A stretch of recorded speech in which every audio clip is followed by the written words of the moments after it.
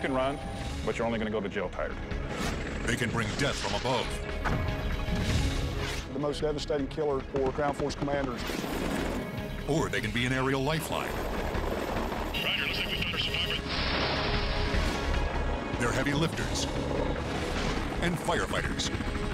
Start your pre-flight checks and buckle in, because now it's helicopters on Modern Marvels.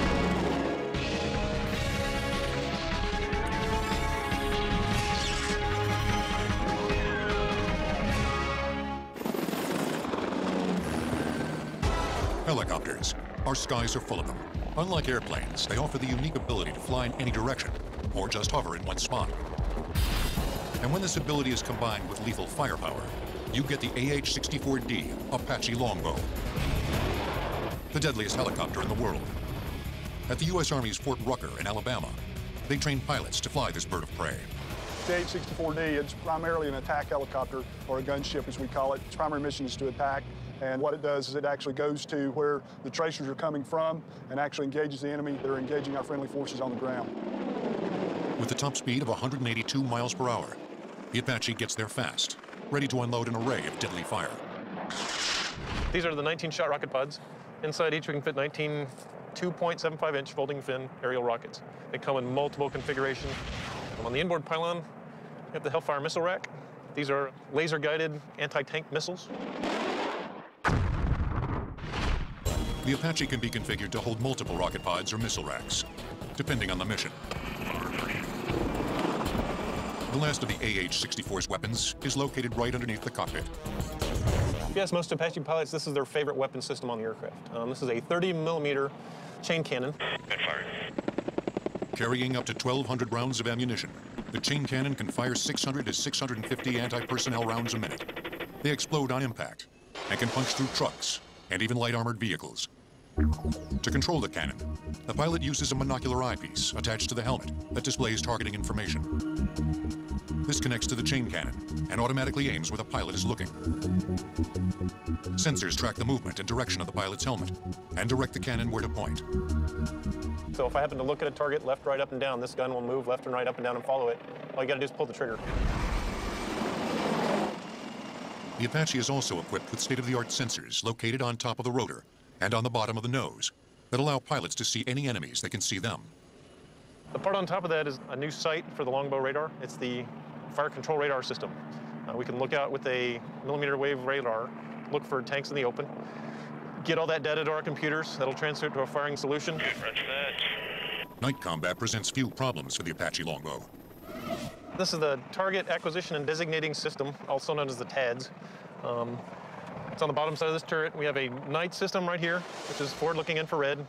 Uses different temperatures and heat to detect targets. This side is the day TV side for day television. Also has a laser rangefinder and designator for designating targets for laser-guided munitions. On the top here is the pilot night vision sensor. That's purely for flying at nighttime. These sensors allow the Apache pilots to see everything, even who is friend and who is foe. We don't indiscriminately just shoot at people. With this aircraft, because of its digital capability, we can zero in on just those people that are doing bad things. The Apache's extreme lethality also makes it a threat deterrent. The mere presence of the Apache in the sky is often enough to dissuade the enemy from attacking friendly ground forces. Sometimes all it takes is for us to show up and the enemy stops shooting and they disappear. While some Fort Rucker recruits are learning to master the deadly art of flying an Apache, others are learning to fly the UH-60M Black Hawk helicopter. Unlike the Apache that's designed for the specific purpose of attack, the Black Hawk serves a multi-purpose role. This is a UH-60 Mike model Black Hawk, and the UH-60 is a utility helicopter. The UH-60 is probably one of the most versatile aircraft in the Army, and it can conduct mission from ranges of air assault operations and combat, which we can take fully loaded combat soldiers in air assault missions onto the battlefield. And then we can turn around and pick up logistical supplies from swing loading water, pallets or MRE pallets, or ammunition to help resupply soldiers. We can do medevac missions, which is picking up casualties on the battlefield, delivering to the medical treatment facilities, which has drastically increased the survivability on the battlefield. Number 1 and number 2 battery utility bus circuit breakers are in. The Black Hawk helicopter crew includes 2 pilots. To fly it, the pilots must use both hands and feet. The helicopter's superior maneuverability comes with complexity. The key to understanding how to fly a Black Hawk or any helicopter starts at the hub. The hub is a central portion of the rotor system. It's the part where all four rotor blades hook together. The hub, or rotor disc, tilts to give the helicopter directional flight and is controlled by the cyclic. This is the cyclic. This provides us directional control, either at a hover or in a cruise flight mode. With a cyclic, I'm actually tilting the rotor disc in the direction that I'm pushing the cyclic. So therefore, if I'm at a hover and I move the cyclic to the right, then the aircraft rotor disc is going to tilt to the right and I'm going to drift to the right. If I push the cyclic forward, the rotor system is going to tilt forward, the aircraft is going to go into a descent, and I look outside and the houses on the ground are actually getting bigger because I'm getting closer to the ground. To control the lift or thrust of the helicopter, the pilot uses the collective. The flight control that I have in my left hand here is called the collective. And it's called the collective because it collectively puts blade pitch angle into all four rotor blades at the same time. The more pitch I want in the rotor blade, the higher I pull the collective. The pitch angle determines how fast the helicopter will lift off the ground in a hover, or how fast it will fly in flight. A zero angle will produce zero lift. As the pitch increases, the blades will push more air downward, resulting in greater lift.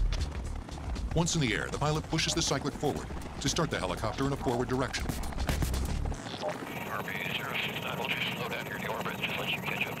As the pilot flies the aircraft, he uses the tail rotor to keep the nose of the helicopter pointing forward. The purpose of that tail rotor is to provide thrust in the opposite direction of the main rotor turning so that we can maintain our directional flight. Since the main rotor system turns counterclockwise, there's an equal and opposite reaction that forces the fuselage clockwise. Tail rotor counters that. It works the same way as the main rotor in that its blades increase pitch to gain thrust.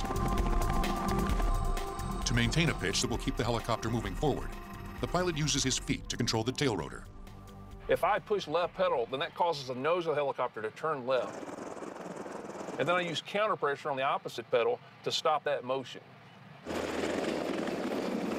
The Black Hawk has two crew chiefs who are responsible for everything that happens from the cockpit back. We have two crew members that sit in the back of the aircraft, and they're predominantly crew chiefs and door gunners. And they assist with the loading and unloading of the aircraft. We're a utility helicopter, so we want to get in and get out, and the door guns are predominantly there to assist in the suppression of the enemy and provide area coverage. The UH-60M Black Hawk helicopter is the successor to the old UH-1 Huey from the Vietnam War. The Hueys became the workhorses of the military, and much like the Black Hawks, filled many different roles. They evacuated wounded soldiers, transported troops, dropped supplies, and were even used as gunships.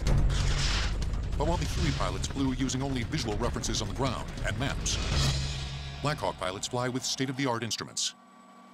This aircraft really takes the technology we have in the civilian sector and moves Army aviation into the 21st century. It really does two things. It increases our situational awareness so that when we have the moving map displays, it's very easy for an aviator to know where he's at and what's going on in the battlefield, whether it's an enemy situation that's graphically depicted or the GPS technology of knowing his exact location at all times.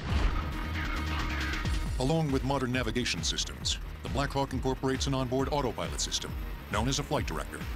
It allows the helicopter to fly itself. You can actually control the airspeed, altitude, heading, or course, make the aircraft fly a flight plan with the flight director and never touch the conventional flight controls. That reduces the pilot workload and allows the pilot to focus his attention in other areas. These Black Hawks are used for many different operations and even do a little light lifting. But when the military needs to do some heavy lifting, they call in the Marines and their CH-53E Super Stallion. It is a heavy lift helicopter.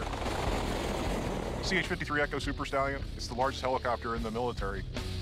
It dwarfs some of its flashier cousins. The Black Hawk weighs just over 10,500 pounds and stands 16 feet 10 inches high.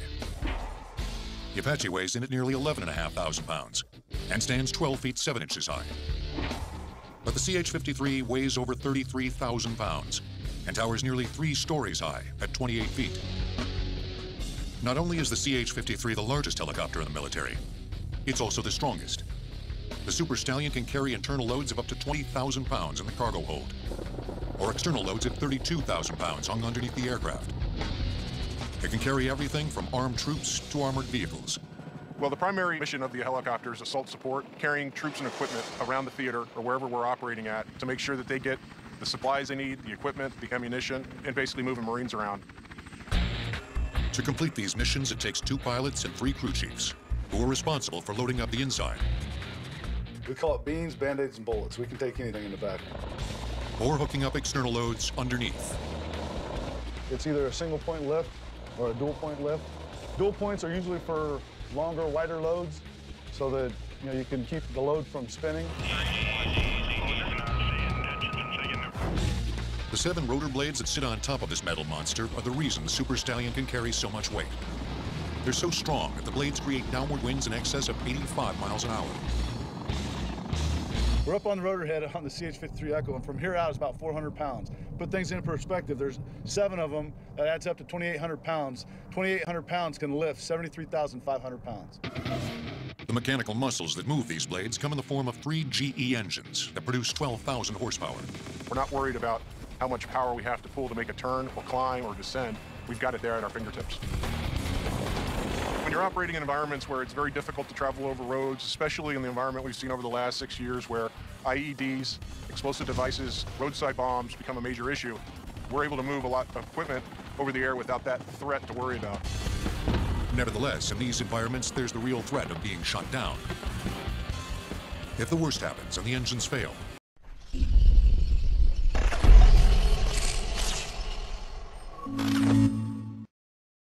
CH-53 pilots rely on an aerodynamic phenomenon common to all helicopters, called autorotation. As the helicopter falls, the upward flow of air through the rotor provides enough force to keep the blades turning. Much like a pinwheel, the pilot will lower the collective, decreasing the angle of the blades. This creates just enough lift to slow the descent of the helicopter, and in ideal conditions allows the pilot to land safely. The problem with this aircraft is it's very heavy. It falls like a rock if the engines are out. And if you give that one shot, it's going to be a hard landing no matter what you do. While the Super Stallion carries the heaviest loads, and the Apache can rain death onto thousands. Survivors coming up. Other helicopters save thousands, thanks in part to their unique capabilities. At nearly 125,000 pounds, the largest helicopter ever built was the Russian-made Mil V-12. On August 6, 1969, the V-12 set a record by lifting 88,636 pounds. Helicopters will return on Modern Marvels. Whether a Black Hawk or an Apache, Super Stallion or a civilian model, all helicopters have an aerodynamic versatility unmatched by any other aircraft. They can go up, down, sideways, backwards, and forwards. But it's the helicopter's ability to hover over a sinking ship or a survivor floating in the ocean that makes it an essential rescue instrument to the men and women of the U.S. Coast Guard. And it's this capability that sets it apart from the planes and boats that the Coast Guard uses in conjunction with the helicopter. Well, the helicopter allows the Coast Guard to do the rescue part of search and rescue. We could always go find somebody with some other kind of asset, but the helicopter is really what lets us go out, get somebody, and bring them home. At the U.S. Coast Guard Aviation Training Center in Mobile, Alabama, pilots and crews learn to fly and operate one of the most technologically advanced helicopters in the fleet, the MH-60T Jayhawk. It's a variant of the Navy's SH-60 Seahawk, with several key modifications that allow it to fly in extreme weather to perform water rescues. It's a very safe aircraft. I know we can go out in any kind of weather, do any kind of mission. These helicopters are made to take off and fly in winds that can exceed 100 miles per hour. Flying in a hurricane can be scary, but doing it at night can be even scarier. We have a term, dark and stormy night. You really have to rely on the capabilities of the helicopter to a certain extent, because nighttime over the ocean, if there's no illumination out there whatsoever, it's like flying in a closet. Survivors coming up. Pilots must rely on the helicopter's GPS and infrared systems to show them where they are and how close they are to surging waves. The typical Jayhawk crew consists of 2 pilots, a rescue swimmer, and a flight mechanic that operates the hoist during a rescue and maintains the rear cabin during operations. The Jayhawk conducts a number of missions, including security patrols and disaster relief, but it's primarily responsible for search and rescue missions. Modern Marvels joined this training exercise in the Gulf of Mexico. Guys, we've been diverted to go search for a person in the water. We want to show up on scene and do a sector search and stand by to recover anybody we find in the water. After the command center receives a distress call, it dispatches a rescue helicopter. It will then either give the helicopter exact coordinates of the ship in danger, or its last known coordinates. The primary job of myself as a pilot is to get the aircraft on scene. Once we show up on scene, the avionics system and the glass cockpit here in this new helicopter will actually fly the search pattern for me. And so it gives me the ability to use my night vision goggles to look out the window and actually search for the survivor or the subject vessel that we might be looking for. Roger, looks like we found our survivor there at 2 o'clock. Let's go ahead and do rescue checklist part 2 for free fall deployment of the rescue swimmer. Once the crew spots the distressed ship or floating survivor, the rescue swimmer gets the call. First thing that'll happen is they'll survey the scene. If the conditions are, met, then the swimmer will free fall. Once the swimmer free falls, they'll go down to the victim, and based upon their evaluation, they'll give hand signals to the flight mech. Unlike its military counterpart, the Jayhawk is equipped with another modification, a hoist mounted on the right side of the aircraft to aid in survivor rescues. The Coast Guard's Jayhawk also lets the flight mechanic fine-tune the rescue. This aircraft has the capability that if I need to, I can control from the back small movements, either left, right, forward, or aft. At this point, the flight mechanic takes control of the operation to bring the survivor on board the helicopter. I'm going to hook the hoist hook to the basket, and then I'm going to send it out the door, and I'm going to be advising the pilot as it's going down as to whether it's halfway down or holding 5 feet above the water. The pilot's going to tell me to direct him to that person, and I will give commands as far as increments in feet where to go. Once we get to that person, I'm going to set the basket in the water. I'm going to advise the pilot that they're in and ready for pickup. At that point, I will hoist the basket. They'll be on their way up. When they get to the door, I'll bring them inside the helicopter. The flight mechanic will then send the basket back down to retrieve the swimmer. Coast Guard crews are responsible for hundreds of miles of ocean, so fuel can be a major consideration. The H-60 Jayhawk helicopter maximum load of fuel is just over 6,000 pounds. With 6,000 pounds of fuel, you can probably plan on flying for about 5.5 hours.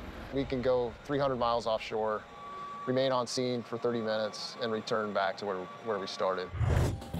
Sometimes their missions aren't far out at sea, but on land. When Hurricane Katrina hit the Gulf Coast in 2005, the Coast Guard helicopter crews got the call. We showed up on scene in New Orleans, and we started seeing flickers of light coming from roofs and windows and stuff, and those are people that were trapped in their flooded houses. So we immediately went into a hoisting situation where we started picking people up off their roofs. Went to the first people we saw, put the basket down. They usually climbed in the basket, got them in the aircraft, and then we took them to the nearest safe place that they weren't going to ground. We unloaded them, went right back to the neighborhood we got them from, and went to the next house down the line. We did this all night until daylight, and in one day we picked up over 100 people, and I did that for the first 4 days straight over New Orleans. The Coast Guard led the way as military and civilian helicopters saved thousands of lives. The sky was literally filled with helicopters everywhere. The U.S. Coast Guard effectively uses helicopters to save people from water, but one helicopter saves people with water. It's called the Erickson Air Crane, and with its unique dragonfly appearance, it's never mistaken for any other helicopter. The aircrane is built for one thing: heavy lifting. It has 2 turbine engines that provide 9,000 horsepower to the shaft, allowing the 19,500-pound helicopter to carry an additional 20,000 pounds. This capability makes the aircrane a perfect tool for fighting large forest and brush fires. The aircrane can be fitted with a 2,650-gallon tank that can be filled with a suctioning device called a ram scoop hydrofoil. It can fill the tank in less than 40 seconds. This tank empties over a 265,000 square foot area and can extinguish fires that might take ground crews precious hours to control and put out. While the heavy lifting Erickson Air Crane may dominate our construction sites and fire lines, another much smaller, much less expensive helicopter dominates the skies above our cities. In the aftermath of Hurricane Katrina, Coast Guardsmen rescued more than 33,500 people. It was the largest rescue mission in U.S. Coast Guard history. Helicopters will return on Modern Marvels. This is the helicopter that dominated the civilian market for nearly 4 decades. It's called the Bell Jet Ranger. The Bell helicopter was the first helicopter that really was successful in the commercial market, and the ones that you see on TV, for instance, old movies. Born in 1967, it soon became a favorite of police departments, news stations, and wealthy businessmen all over the world. But these jet turbine-driven helicopters came with a high price tag. By 1971, they cost nearly $115,000. That's the equivalent of nearly $600,000 today.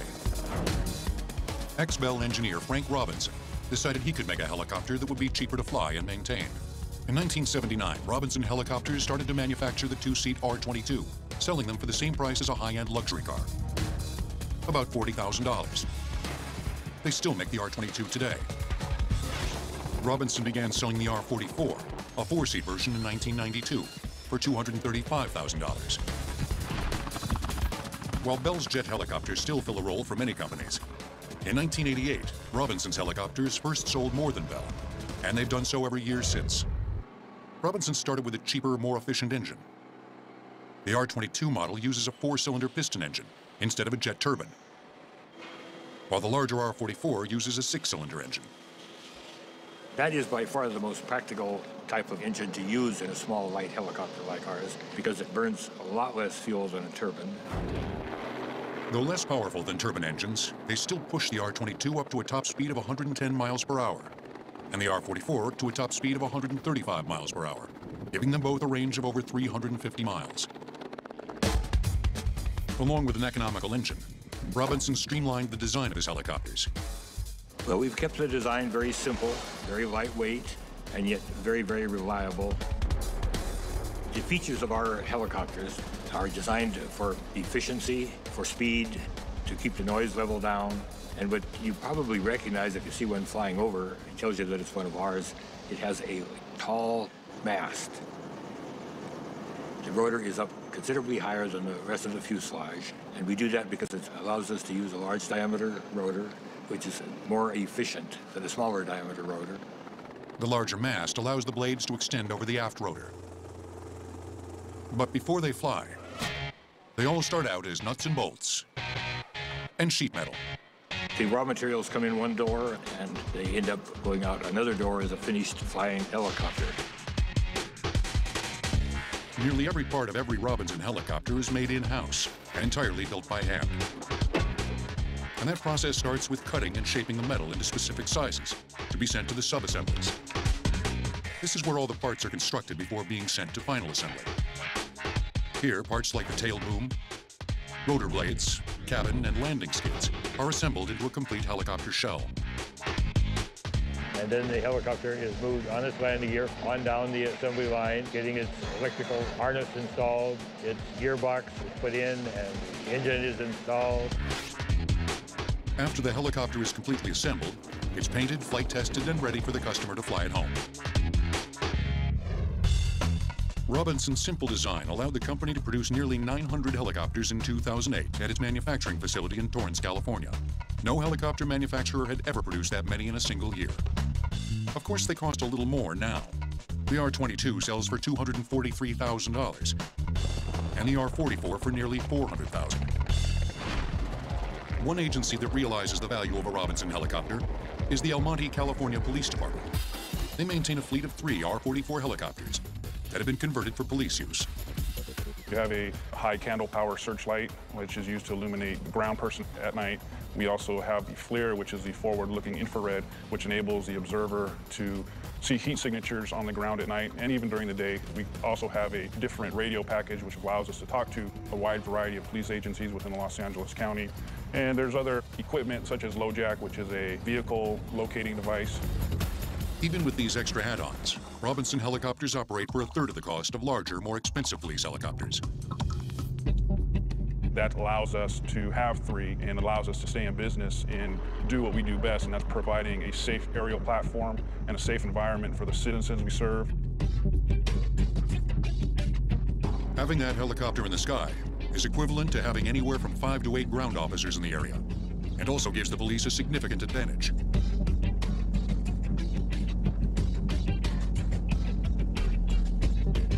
The police pilot relies on ground communication to get the helicopter into the right position.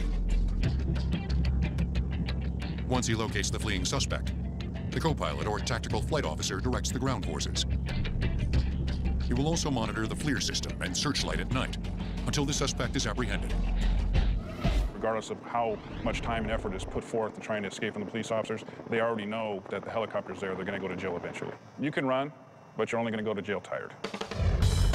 The police departments aren't the only organizations taking advantage of Robinson helicopters' low costs. We have other versions of that same basic helicopter which are used for TV broadcasts, so the TV stations can buy that particular model, and all the equipment for their gyro-stabilized cameras and microwave transmissions are all built right into the basic helicopter. These helicopters end up flying for industries all over the world. About 70% of all of the helicopters that we manufacture are exported all over the world. And some of our most active markets right now are places like South Africa, Australia, New Zealand, and of course all of the European countries. The Robinson fills an important niche in an economically cautious world. But if you've got the money, you might prefer one of these tricked-out choppers. In 2000, Jennifer Murray became the first woman pilot to circumnavigate the Earth in a helicopter. She did it in a Robinson R-44. Helicopters will return on Modern Marvels. Helicopters aren't just for police forces and the military. Some individuals and corporations like the luxury of commuting as the crow flies. For that, many people turn to Bell helicopters. We offer any helicopter for any need, whether that's corporate or VIP travel to and from the golf course and the boardroom. Any of our products in our line currently can suit any of those needs. Once you decide on a helicopter, Edwards & Associates is Bell's completion house of choice. Edwards & Associates takes a Bell helicopter like this right off the line and customizes it from the inside out. When a customer wants to buy an aircraft, the first thing we need to know is what kind of configuration do they need? Is it corporate? Is it utility, VIP? Just what type of equipment do they need? We figure out what would best suit their mission requirements, and then we build the aircraft from that proposal. And that can be costly, up to $2 million just for customizing. It starts with an 800-mile flight from Bell's manufacturing plant. Using only a basic instrument panel, the helicopters make their way from Maribel, Canada, to a facility in Piney Flats, Tennessee. This is what we start with when we begin our completion. It's what we call a green aircraft. It has no avionics, nothing installed, just a bare bones aircraft. Edwards disassembles the helicopter to start the customizing process. The helicopter then goes into the completions hangar, where workers install the wiring and flight instruments. Workers run wiring through the helicopter to connect the instrument panel in the front to the computer systems that control it, placed in a rear compartment. After we finish the installation of the avionics and all the wiring and we button up all the panels, this is when we start to install the interior. Customizing the interior starts with a plastic trim kit that will cover any wiring or equipment that was previously installed. Next comes carpet. And if you don't want a solid color, we can have something such as this, or this. All we got to do is get your design that you want, have a computer rendering done of it, and sent to the carpet company where they can manufacture it, whatever your logo is, however you want it to look. The seat covers come with the same options. Once the customer has chosen the colors and materials for the seats, they're handmade and installed. The next step is plating. We have several examples here of some plating. Here's some door trim. This goes around where you open the door. There's hundreds of colors of plating, different styles, brushed aluminum, brushed gold, whatever you would like to have. We put reclining seats in, had cabinets up where they could talk on the phone or work on their laptop, had monitors that actually would rise up. The sky is the limit, anything you want to do. But they aren't finished yet. The last step is the paint, and this is where the customer can really make the helicopter his or her own. In just 4 months, the workers at Edwards & Associates take a helicopter straight off the line and turn it into a hovering luxury suite. For those that can't afford an Edwards conversion, there's still hope. Rotorway International in Chandler, Arizona, manufactures experimental helicopter kits that deliver to your door. An experimental helicopter is a helicopter that is within easy reach of anybody to purchase, and it allows them to build the helicopter themselves. It also allows them to invest their time and save exponential dollars. Rotorway's two-seat A600 Talon is just over $100,000, some assembly required. It can fly as fast as 100 miles per hour. It can reach a ceiling height of approximately 8,000 to 10,000 feet, and it is designed to give everyone the satisfaction of flying in a helicopter. We think that anybody can build this helicopter. Rotorway tries to make it easy on the garage mechanic. They assemble some of the more complex components for the customer, including the drive assembly, tail boom, and most importantly, the engine. We will send you a proven, dyno-tested, ready-to-install engine for your helicopter. One man that knows all about building a Rotorway helicopter is flight instructor Chris Strachan, who's building his third A600 Talon at his hangar in Van Nuys, California. It's a very simple process. They do most of the difficult stuff, and it's this 49%, 51% rule. The 49% that they do is all the difficult stuff, and then the other 51 is you just putting bolts together in brackets and actually putting them together. It's almost like you just need your normal tools that you have in your backyard. That's pretty much all you need. Here at the factory, we make the parts cards where we take each part that you need, put it on the parts card, laminate it, put it in your crate, and you're good to go. Each parts card has a specific label on them on your blueprints, explains to you exactly where each part needs to go. What I really like is rather than getting a box of bolts, they kind of shrink wrap them onto the card, each bolt with a number exactly where it goes. As a first-time builder, we supply you with construction manuals and videos, which take you step by step through each phase. Then it's up to the customer. First step, order stage 1 of 4 shipments of crates. The customer then decides when to receive the next shipment.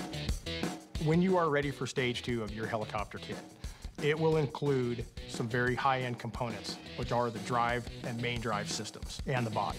The main drive system is a very intricate part of the helicopter, and that is the second step you will take. The drive assembly is what links the engine to the rotor blades. The helicopter begins to take shape at this stage. Once you receive Group 3, that will include your tail rotor system, some of your main drive pulleys, your oil system, and your engine cooling system.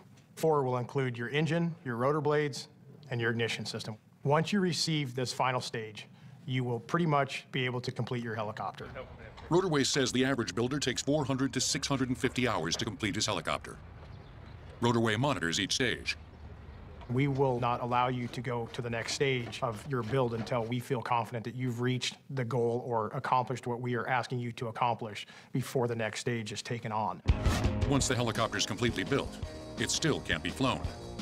The customer must contact a local FAA representative and have them look over the helicopter. They will take you through a sign-off procedure where they will inspect your helicopter, be sure it's built correctly. Finally, it's given an airworthiness certificate. Then the owner is free to fly his brand new helicopter. Most people don't realize that. For the price of a good Corvette, I can have a helicopter that can fly pretty much anywhere. Why even drive somewhere where you can fly? So perhaps you too will be flying a helicopter soon. But don't try this. For your close-ups, you'll want one of these. Rotorway is the oldest helicopter kit company in the world. In 1967, its Scorpion model became the first kit helicopter on the market. Helicopters will return on Modern Marvels. Today, not all helicopters have a pilot inside. Take the Fire Scout from Northrop Grumman. It's linked to a ground control facility that will give it coordinates. Once programmed, it can fly to an assigned area, perform its mission, and return home. It can even autonomously take off from and land on a moving aircraft carrier. Northrop Grumman modified a full-sized Schweitzer 333 to create the Fire Scout. It has a top speed of 145 miles per hour. Although the original intent was to use the Fire Scout to provide reconnaissance, it can be outfitted with rocket launchers and laser-guided missiles. The Fire Scout is certainly a successful pilotless helicopter, but in the future, perhaps pilotless helicopters will look and behave more like this one. It's called the Dragonflyer X6. It's an intelligent, self-flying helicopter that changes all the rules of how a helicopter flies. It's called the Dragonflyer X6. It's a 6-rotor VTOL helicopter that we designed in our factory. Dragonfly Innovations in Saskatoon, Canada, developed the X6 to be a new breed of helicopter, winning Popular Science's Best of What's New award in the Aviation and Space category in 2008. It can be controlled via the computer or via a pilot on the ground. The secret behind this high-tech flyer is the carefully calibrated computer. It calculates every move the Dragonflyer makes. It's virtually a flying computer. There's very complicated software on board to make it fly very stable that typical helicopters don't have. Flying a full-size helicopter, it's like balancing a ball on a needle. Now, this helicopter is unique in that it senses acceleration and angles, and it always wants to keep level. So right now, we have full control of the helicopter. We have yaw, which is this movement. We have pitch forward, pitch backward, and roll left and roll right. So what I'm going to do here is I'm going to take these sticks and smash them around, and you'll notice how that the helicopter always levels itself. If you ever get confused or in trouble, let go of the stick. The way the Dragonflyer uses its 6 rotors to move is revolutionary. The helicopter changes direction by speeding and slowing up the RPM of the individual motors. So if you wanted to go forward, you would speed up the rear motors to push the helicopter forward. To yaw the helicopter right, you would speed up all the top motors and slow down all the bottom motors. On the contrary, to yaw left, you would speed up the bottom motors and slow down the top.